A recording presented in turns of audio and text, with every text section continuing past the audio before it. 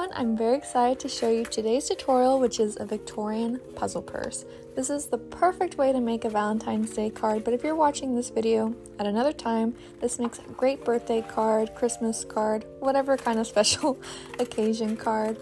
So let's get into it. For this tutorial, you're going to need a large sheet of paper, a ruler, some scissors or an X-Acto knife, and the color medium of your choice.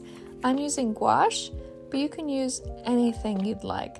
And if you're new here, welcome. My name is Mina. I love to come out with crafty videos, so please be sure to subscribe. Alright, so let's get started. For the paper, I recommend mixed media. It's just a very durable paper. You can paint on it, color on it. But if you just have computer paper, that's perfectly fine also. You just want to maybe just stick to colored pencils or pens. So for the puzzle purse, it's very important that you take your time and you go slow in getting the perfect initial creases and cuts, because just like with any origami projects, you don't want to rush this part. The initial folds are the most important. So to make this square sheet, I'm going to take my paper and fold it into a right triangle, and then I'm going to cut off the excess. Again, it's all about precision, so I recommend using an X-Acto knife and a ruler to get the cleanest cut, but you can also use scissors. You just want to make sure you go slow. And that little tool off to the right there is called a bone folder. I highly recommend it. It's not essential for this tutorial, but if you like doing paper crafts, it is just, it's such a nice, satisfying little tool to get you those perfect creases. Alright, so let's start off with our initial folds. You're going to first divide the length and width of your paper, so it's a square, by 3, so it'll be the same on both sides. And you're going to fold your paper into perfect thirds. Really take your time. And you're going to do this horizontally and vertically as well. I'll make little diagrams here off to the side so you can see exactly what I'm doing. The bone folder is just so satisfying. If you don't have a bone folder though, you can use a marker or a ruler. You just want to make sure it's clean so you don't accidentally mark up your paper. Alright, the next pre-fold is this diagonal fold here, and you're going to do that on all corners. Okay.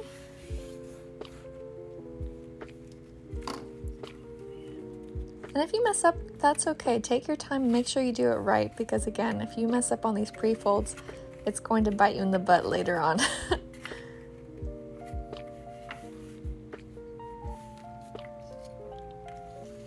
Alright, so this is where my message is going to go. I'm just going to put a post-it there so I can remember what's the front and what is the back. So for the front side, the side of the post-it note side, you want to make sure all your folds are folding in. That's very important. And when you flip it over, you want to make sure all your folds are folding out. Okay, next we're going to do the next series of our pre-folds. You're going to take the top right-hand corner and you're going to bring it to the bottom left corner of your messaging square. And you're going to repeat this for each corner. Now I'm going to turn it counterclockwise and I'm going to repeat the same pre-fold. Again, go slow, take your time. You don't want to rush this part because this whole mechanism hinges on everything falling into place. Turn it counterclockwise. Let me do it 2 more times.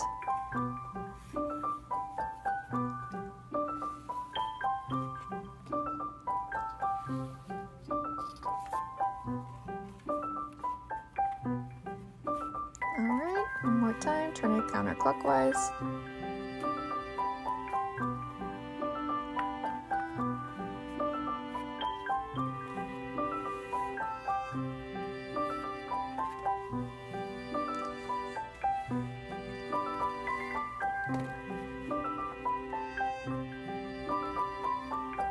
And bam! Those are all the pre-folds you're going to need. Alright, so now what we're going to do is you want to flip it back to your messaging side. And now we're going to kind of massage the creases into where it kind of falls into place. This part is really hard to explain, but you kind of want to massage it inwards like so, kind of alternating all around the corners and sides of the box. And then it'll just kind of magically fold into place.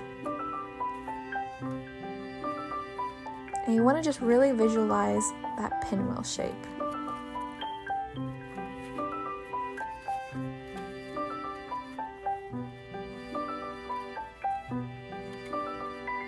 It's going to take some massaging, but you shouldn't have to create any new folds to get this. Everything should fall into place with those pre-folds. And bam.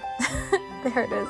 I'm sorry, I wish I could explain that better, but you just have to massage it until it ultimately falls into place. And I like to press everything out once more. And there's our message. How neat is that? Alright, so you're going to close it up, and now comes the fun part, the decorating part. I personally recommend going on Pinterest and looking up inspiration, but a lot of the Victorian puzzle purses utilized hearts, vines, flowers, things like that.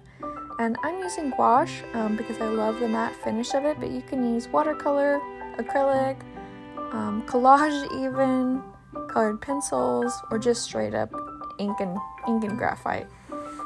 So I want to talk to you a little bit about the history of Victorian puzzle purses. So they have a very, very long history. I was finding out that they used to be used in Japan during the Heian era, and they were used to carry small portable items like buttons, needles, and stamps. And you'll see with that mechanism, it's kind of perfect because if you were to put anything in that interlocking section, that would be a great way to keep it safe in transit, and it's very flat.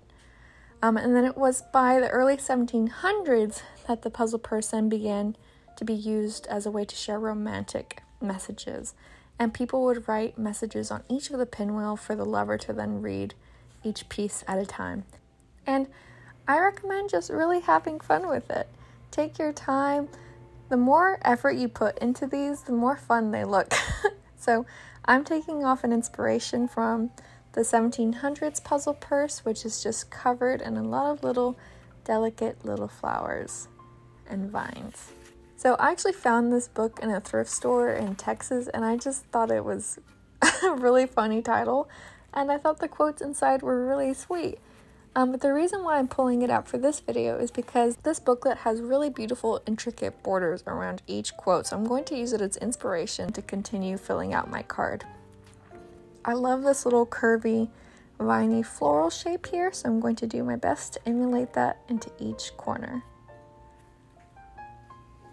And if you're more of a minimalist and you just want to do a couple hearts and maybe some bow and arrows or wings and things like that, that'll be equally as cute. I just personally love putting a bunch of little crafty details into the things I do. But the fact that you even make a card in and of itself is a really sweet gesture. Hey. My cat is very interested as usual. But yeah, I hope you enjoyed this tutorial.